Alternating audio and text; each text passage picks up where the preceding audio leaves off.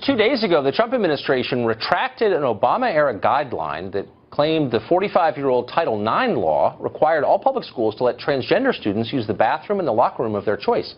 The White House says bathroom issues are properly a concern for state and local governments, a position that is getting the administration absolutely savaged on the left. Jillian Weiss is executive director of the Transgender Legal Defense and Education Fund. After the guidelines retraction, Weiss denounced the administration's states' rights position as nonsense. Jillian Weiss joins us now. Jillian, thanks a lot for coming on. Thank you for having me. So I believe, for whatever it's worth, in politeness and decency and not making people uncomfortable, especially children. I have 4. But I also believe in honesty, and so I just want to get to what exactly this means. So I'm a 47-year-old man. I think that's pretty obvious.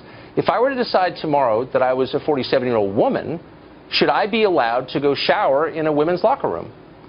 The idea that there's no objective factors to be considered in who is transgender and how we determine bathroom use is really not the way that this works. The fact is that people make this decision after a lot of serious consideration.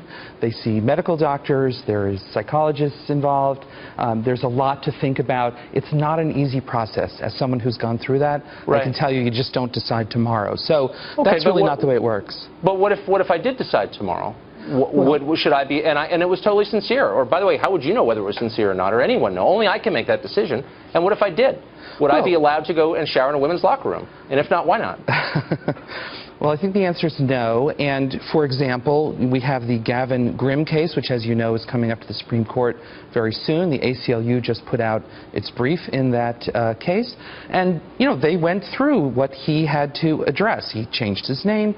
He had medical doctors. He had letters from psychologists and so on. It wasn't the kind of thing where he just came in and said, oh, now I'm going to be using the boys' room. So but let's go through just, I mean, because there's a lot at stake here, and you know this because you do it for a living. There's a lot of money at stake, and there's a lot bigger issues at stake. The definition of gender itself, which is at the center of any society.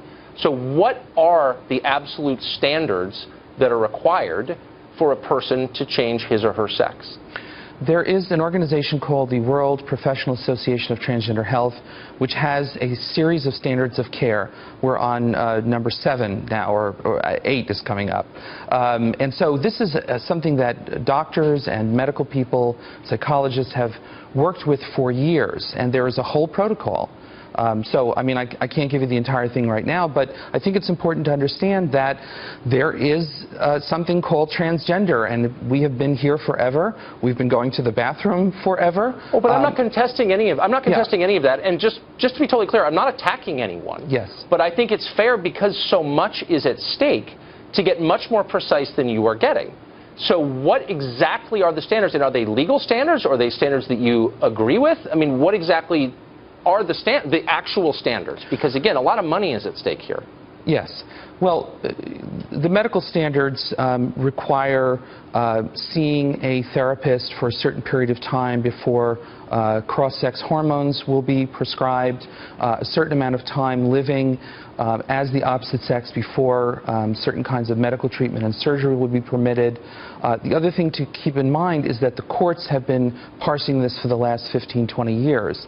And so if somebody is being stereotyped because of their sex, because they're not perceived to fit in with appropriate masculinity or femininity, because of whatever people perceive as their birth sex, that is something that's prohibited by the anti-discrimination statute. Right, so that's the anti-discrimination statute, but you still haven't explained, and I've asked you a bunch, what the legal standards are, because I don't think that there are any, and here's why that's a concern. So the federal government spends over $11 billion every year on sex-specific programs, and I'm sure you know what they are.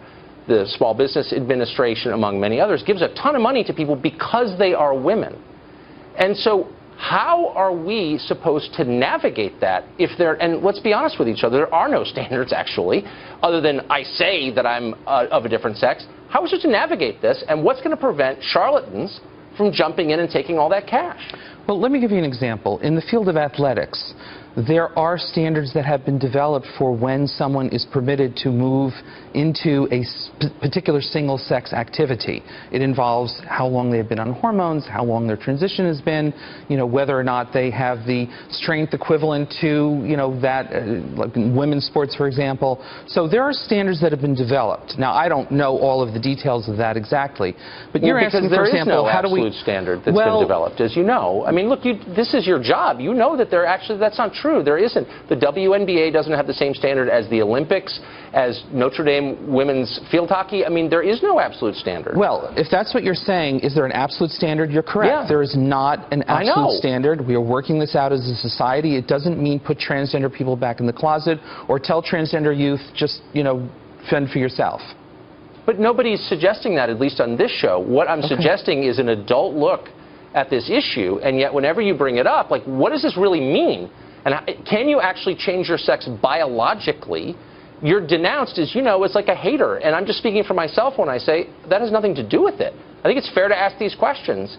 And so when are we going to find out exactly what it means to be a woman or a man? Well, let me just suggest this. I have a list here of 25 studies that have been done over the last 15 years by scientists, peer-reviewed journals, discussing exactly what it means to be transgender, when someone is transitioning, the difference in the basal ganglia of the stria terminalis, the neuron density in the brain, and so on. I'm sorry for being very technical. The point is there are biological differences. I mean, let me ask you this.